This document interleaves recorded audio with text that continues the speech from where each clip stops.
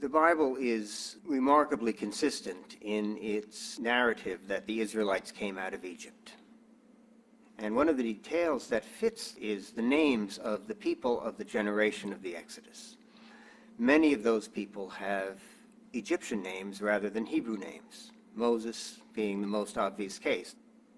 The word Moses occurs in the names of many pharaohs, like Tutmosis, or the name of the pharaoh Rameses. We find the same Egyptian root.